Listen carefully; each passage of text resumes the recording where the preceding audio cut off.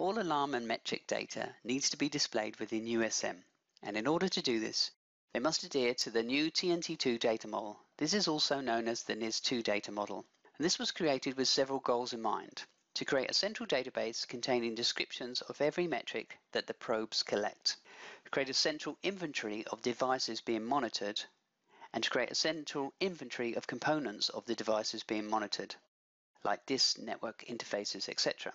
This also allows for the localization of metrics with the descriptions and units. The TNT2 data model consists of three basic types. A device is an IP addressable system.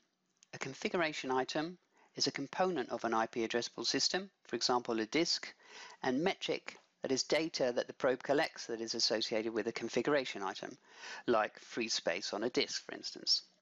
On the screen you can see on the left we have IP addressable systems, and on the right we have our configuration items and the metric data.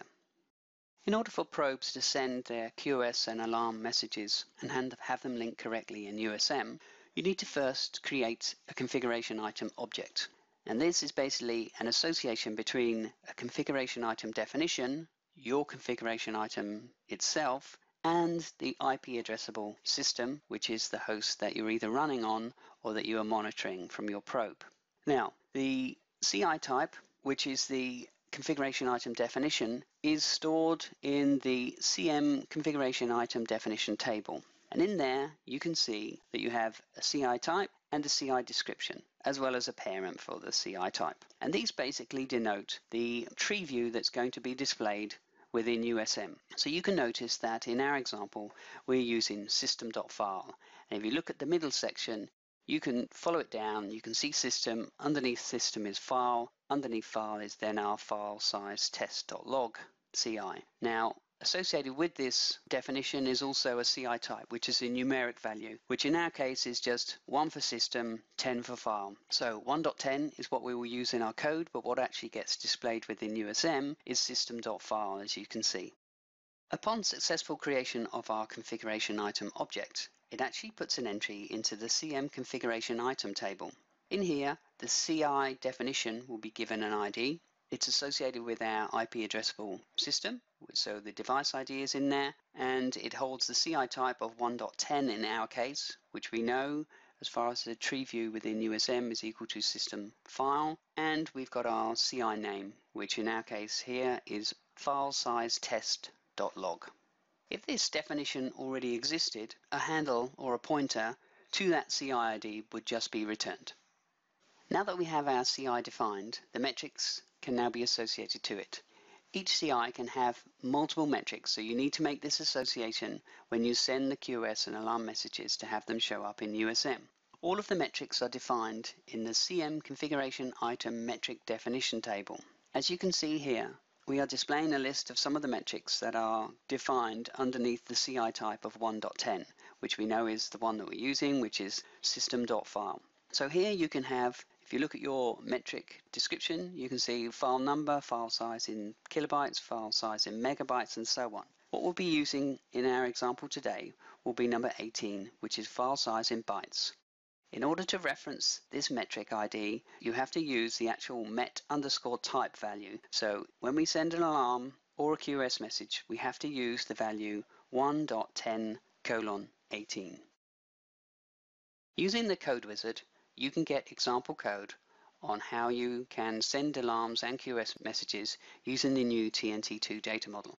And the only real difference is from what you were allowed to do before to what you have to do now is you have to create a configuration item, pass it the values, and then you associate that configuration item with your NIM alarm and your NIM QoS messages, as well as the metric ID that you wish to send. So to do this, select the language of Java, check the add example on how to generate an alarm, and add example on how to generate quality of service. Change the name if you wish to save this, and generate the code. And you will get what you see in front of you now.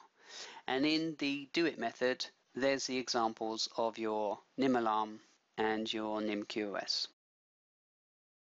Here is the code that I used for the example that we were looking at earlier. So in USM, we had the size of the file increasing, and then we also had an associated alarm with that message. So here you can see that for my configuration item, I'm defining the item, and the CI type I've got is 1.10, which we know is system.file, and then I'm giving it the file name, which is the file size test.log file, and I'm not passing it an IP addressable system.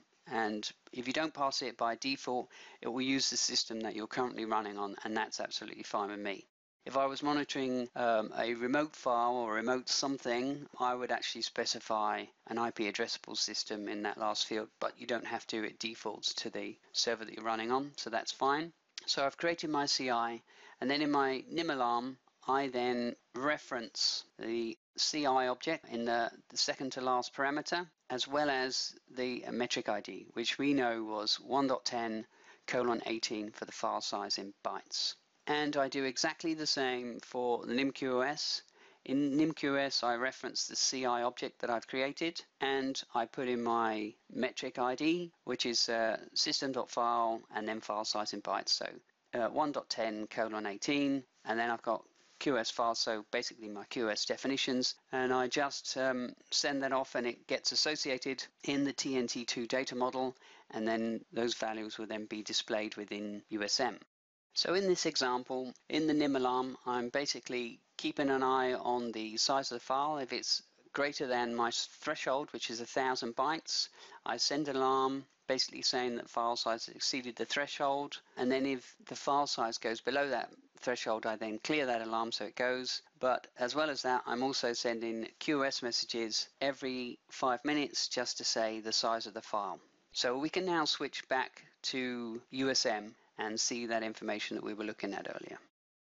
Here in USM, you can see that it's nicely displayed. We have our metric displayed within USM, we have our file size count that's incrementing, and here we have the associated alarm with that file. In this lesson, you have learned about the TNT2 data model and how to create a new configuration item and associate it with an existing CI type definition, as well as linking it to an IP addressable system. You now know how to use the CI object and the metric ID when sending your QoS and alarm messages. This concludes the TNT2 lesson.